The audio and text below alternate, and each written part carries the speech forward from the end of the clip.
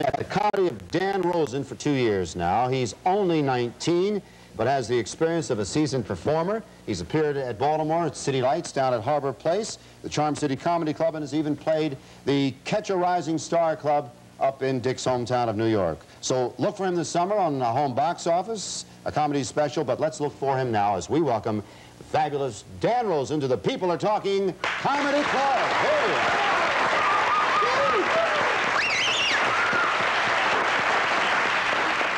Thank you. Thank you. Good morning. It's good to be back in Baltimore. I was in Boston last week visiting my parents, and they're not here tonight, so we can be pretty honest. I think I've hated them all my life. They've hated me. It's been a mutual thing. When I was growing up, they used to do little things. They used to make home movies. They would hire an actor to play my part. It was a terrible thing. My mother would ask all these stupid questions when you're growing up. Like, I was out on a date the other night. My mother's like, "So, Dan, where are you going?" My mother talks just like me. It's tremendous. "So, Dan, where are you going?" "Out on a date, Ma. No big deal. I don't think you know her." Every mother asks this next question. "Dan, is she a nice girl?"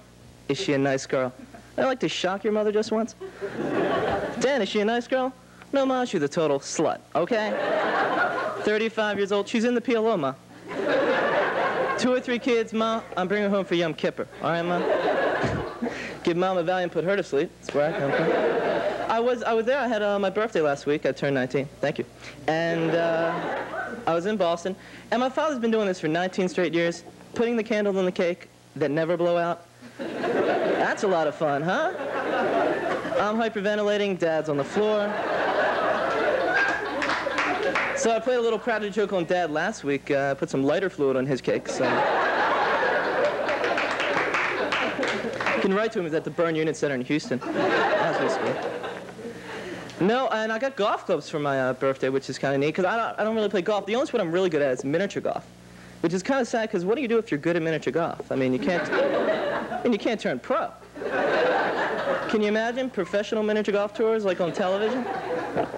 It'd be like Nicholas teeing up at the 17th. He's got about a 25-foot right to left break going through the windmill. Around the stage course, it's on the green. He got it in. He got that in. Now we're walking to the 18th. Everything's looking good for Nick. Wait a minute, there's some kind of problem here. Oh no, the ref just made a call. It appears Nicholas hit in Tom Watson's red golf ball instead of his own green one. That's an automatic 1-stroke penalty, and Nicholas and Palmer tied now going into the 18th, and there's some kind of holdup now on the 18th green. We can't. Oh no. The Hoffman family is still on that 18th green. Apparently, Judy Hoffman dropped her scorecard in the pond. They're fishing it out. Okay, now we're ready. Nicholas and Palmer, giants in the field of miniature golf. They're both vying for that grand prize, $365,000, and a free game. Trying to get that ball directly into that clown's mouth. So let's see how everything. Sports is good. Sports, because now I'm 19 in most states, I can drink alcohol now. And my favorite drink is Michelob Light, because Michelob Light, you can do any sport under any condition and drink Michelob Light. Now, if Michelob Light's that good, why not use it in more delicate situations, these commercials? You know what I'm talking about. You're out with a good-looking girl, pull over the side of the road, and you go, "So this is it, your place or mine?" Sue turns around and gives you one of these. "Dan, look, it's a platonic relationship." Talks just like my mother. "Dan, it's a platonic relationship. We're just good friends. I'm a virgin. That's just the way I was brought up. I'm sorry." You look at Sue and you go, "But Sue, for a Michelob Light." Sue turns around and goes, "Sure." 6-pack all your friends. That's the way it works. Thank you very much. Hey, there'll be more comedy when People Are Talking coming up.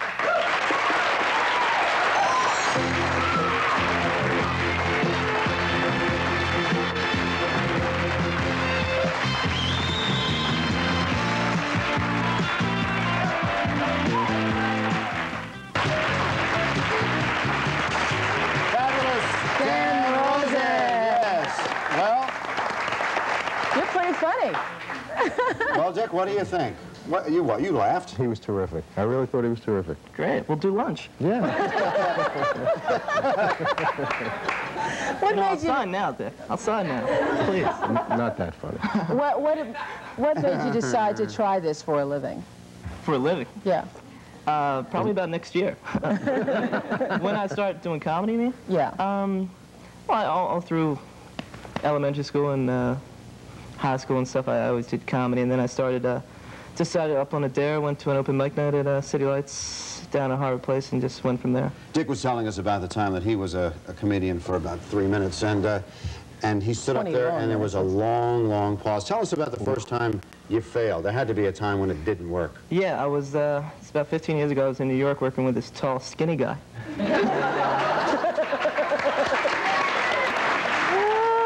Did a quick 20. You know, I never saw him again. I heard he's in LA somewhere. I don't know. Do you think you're funny? Do I think I'm funny? That's... Because you have no reason to do. Yeah, go ahead. There's going to be a fight. No, well, yeah. I guess if people laugh, what Dick said, if people laugh, I guess you can be funny. How far do you want to go with your comedy? I mean, do you want to be a superstar if you can be, or is it something that you just sort of like to make a living? I like to do, well, I'm just doing this to, say I work at the Pike's movie theater, the Pike's on, I want to, you know, do comedy so I can make it there full-time as a concession boy. No, I want to, You're always trying to be on and funny, right? That's what you're trying to do. No, Rich. What I want to do is, I want to direct, basically I want to direct movies. I want to write movies and be in movies, stuff like that. Write for, like, comedy shows or stuff like that? Would you want to do that? Not necessarily comedy, just, you know, just everything. What, Dick? No, I was just... I think he's so putting us on. I think he's putting us on. What do you really want to do? What I really want to do, I want to be a power forward for the Boston Celtics. That's what I really... You got it out of me, Dick. You got it out of me. You put a gun to my head. Are you always on? Are you always on? No, I'm not, no. Were you the kid throwing spitballs in class when you were in 3rd grade? No, I was the kid paying people to pay spitballs. No, I was never really the class. In fact, I wasn't even voted the class clown in my high school. It was the... We can understand that. Yeah. You're really getting on my nerves. My career's over, huh? No, I was never the class clown. Yeah, I was never the class clown. I wasn't voted the class clown or anything like that. So, do your parents take your joking about you hating? They don't. Well, there was a, not really. It's an old joke to me, I guess. My parents really, they don't understand any of my material or whatever. In fact, the whole thing was that I'd try out my jokes in front of my father, and if he didn't like them, I know they were good. He has just no. No sense He's of not humor, watching it. Okay. No concept. No concept. We've got somebody at the mic that has a comment or question. Hello. Okay. Hi. Hi. I want to ask Dan if I could have a kiss. Babe. Dan Rosen? Yeah, well, after the show. Now, Dan. Now? Go ahead. Come get it.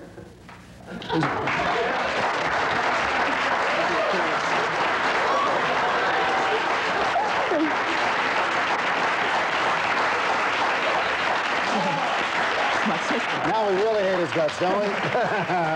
Is that your sister? It's my sister. That's a girl that I talk about, the sleeves, remember? Now look, when you are watching a young guy like him, what really seriously goes through your mind in terms of his potential? Does he have potential in your opinion? Absolutely. Absolutely. He's a very funny guy. I think, if I can be real honest, I think there's certain seasoning that you need as far as timing. But yes, there's no question that you have potential, and I think you can move on to bigger and better things if you don't steal anybody's material, which you did with Richard Belzer. Babe. No, that's Richard Belzer stole that. He stole that from Harry Ritz. Yeah, then Harry Ritz stole it from me. That's me. No, that's typical LA. Is it? Yeah. Babe. Babe. Sweetheart. Showbiz. Let's see who's on the line. Hello, you're on Channel 13's People Are Talking.